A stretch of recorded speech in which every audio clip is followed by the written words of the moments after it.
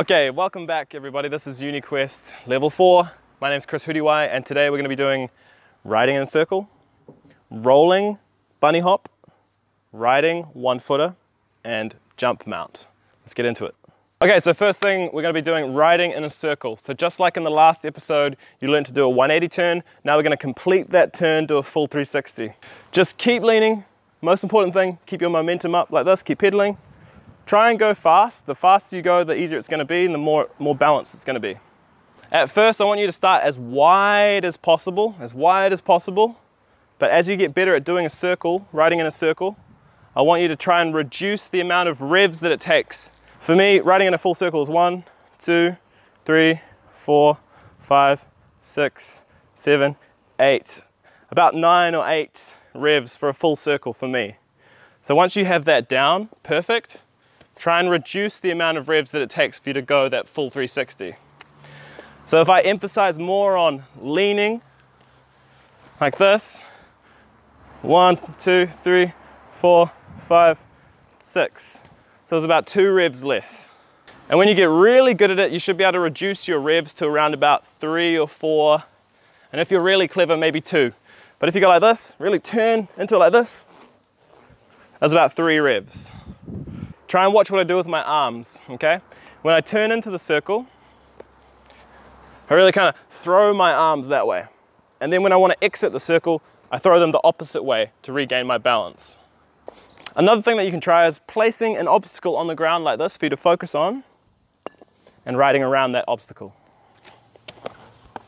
So looking at the obstacle, leaning towards it, still looking at it, leaning towards it, looking at it, and you're done.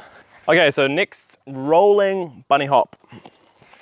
So it's called a rolling bunny hop because it's a bunny hop while you're rolling or moving forward. So riding, and without coming to a complete stop, bunny hop.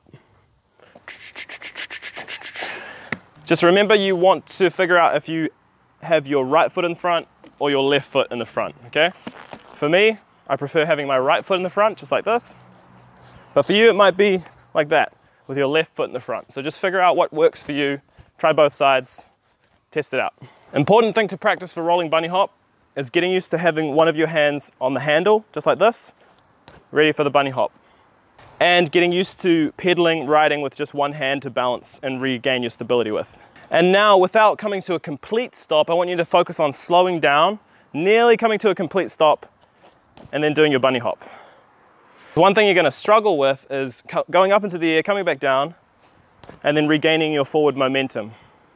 Riding forward, hand on the handle, slowing down, coming to a stop. Make sure your dominant foot is in the front. Bunny hop, lean forward, and ride. If this is your first rolling hop or bunny hop attempt, don't worry about going too high. Keep it nice and low, as small as possible. Literally as small as possible. Like that. If you're struggling to get the unicycle off the ground, a few tips for additional height. One thing you can do is push your tire into the ground, compress it into the ground and get a bit of bounce, use it as a spring, like that. Use your knees like a spring. You can see my knees are quite bent, but then when I want to bunny hop, when I want to jump, kind of snap them straight, just like that, and then bend them again on the landing. And if you're still struggling to get the unicycle off the ground, you can try with 2 hands. If you're still struggling, there's a few more things you can do. Don't be afraid to try assisted bunny hops again. One thing that's great to try is, while holding on, get used to bunny hopping, and then let go for a little bit, bunny hop a few times, and then ride away. And don't forget to also try pedaling into it, bunny hop, riding again. Okay, next up we're going to be doing riding one footer, just like this. Riding forwards, then taking one foot off just for a little bit, then back on again. Quite often when people try this for the first time, they freak out a little bit. They take their foot off, then they don't know what to do, and they fall over. The most important thing for you to think about is maintaining your momentum, not coming to a complete stop, just briefly lifting your foot off of the pedal, and then back on again, continue pedaling. Start small, don't worry about doing a big one footer, just, you know, a little tiny one, just like that, just as small as you can, as small as you can. The most difficult part about this trick is probably understanding when you're going to be taking your foot off the pedal. So when your foot about comes to the top like that, that's when you want to take your foot off. So I'll try to do it really slowly. When your foot basically gets to the top, so about now, take it off, put it back on. But don't forget, you want to maintain that momentum, just like this. Another variation of this trick is to keep pedaling while your foot is off, like this. And it basically does a whole half rev, goes all the way back around and then connects with your foot again. So you can do it like this, take your foot off and then straight back on again. Not really doing any pedaling at all. Or you can briefly take your foot off and keep pedaling and let the pedal come around and you catch it at the back. Okay, so the last thing we're going to be doing, jump mount. It may look scary, but don't worry, it's a lot easier than it looks. Hold on to your assistance. Don't worry about riding anywhere just yet. Just practice jumping on like this. Don't ride anywhere, step back off, jump back on. Do that over and over until it feels natural, then get rid of your assistance, jump on, ride away. Okay, so let's break this down. How do we do a jump mount? So you want to make sure that your dominant foot is in front, cranks parallel with the ground. You can flatten out your pedals like this if they're distracting you. You can do it jumping off 2 feet like this. You can do it off 1 foot, just like this. Kind of like add some swing to it like this. Maybe it'll help you, who knows? You can try it with 1 foot with the other leg as well, like this. In terms of where the seat is going to be, you can either have it like that, you jump up and then put the seat under you, like this.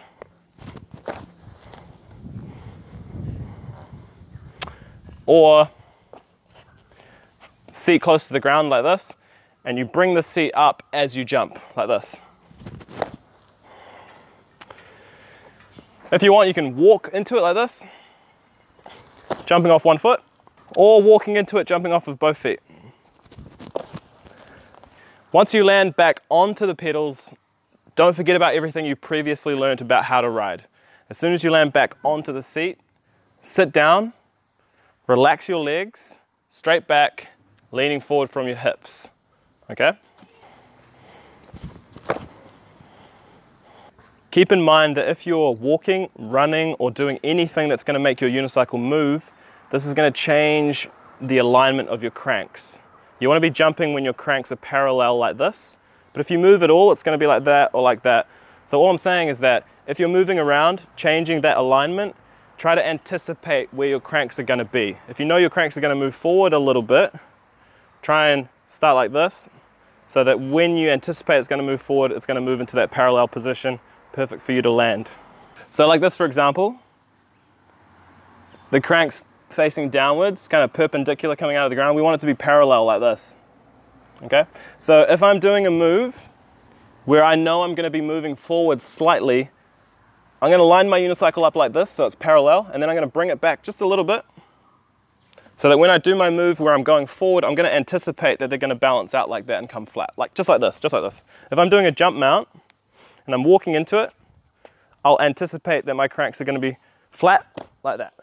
Hand positioning. So for the jump mount, you can grab the seat wherever is comfortable, but I recommend having at least one hand on the very front. And if you're going to hold the seat anywhere else, as soon as you jump, you have to let go. Otherwise, that hand is going to get you all tangled up. So one hand as far in the front as is possible, other hand wherever you want. But when you jump and land back on the uni, you need to let go like this. Something I see people struggling with quite a lot is landing with both feet at different times. So you ideally want to land with both feet at the same time, like that. Sometimes you'll see people jumping on like this, like 1 foot after the other. You can learn this way.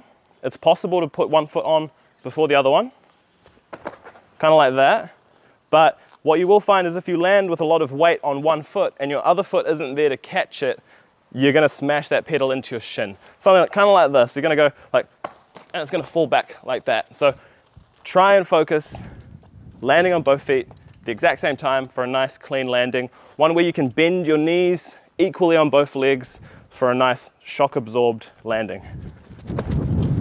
And the last thing you want to worry about is leaning forward once you're back on the unicycle. So one thing that's really good to think about is when you jump, when you do your jump mount, think about how you're gonna leave this spot and you're gonna jump forward. You're gonna probably land about there. You're gonna have a bit of forward momentum with your jump. So try and think about using that forward momentum to stay leaning forward to then pedal forward. So that's the end for level 4. Congratulations, everybody. Remember, practice hard, don't give up. And one thing that's really important Master every skill, every trick that I show you, because they're all prerequisites for further skills that we're gonna learn further down in the series. So don't just learn them, actually master them to the point where you feel like you're gonna be able to add something on to make them even more difficult. So like I said, best of luck, keep practicing, and I'll see you in the next video. Kia ora koutou, one other thing, just a little service announcement. I've decided to jump on Patreon for UNIQUEST. So if you are appreciating these videos, if you really like what you see, you can jump on Patreon. There are a few different funding perks like early access, some bonus material. When I do a little day edit and I want to just do some tricks and film and put it in a little video, I'll put it on Patreon for some exclusive access for people that are choosing to support UNIQUEST. So jump on Patreon, check it out. If you like what you see, maybe consider giving a donation, and thank you guys so much. I hope you're enjoying the series, and yeah, I'll see you in the next video. Peace out.